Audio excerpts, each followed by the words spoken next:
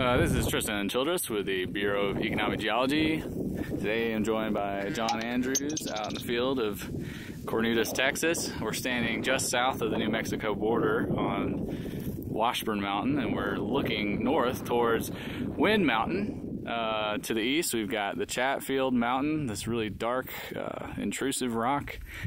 And then we have Flat Top off in the distance, and it's very flat as its name would suggest. And just between us and Flat Top is Deer Mountain, a really small hill, the youngest intrusion out here at about 31 million years of age. The rest are about 35.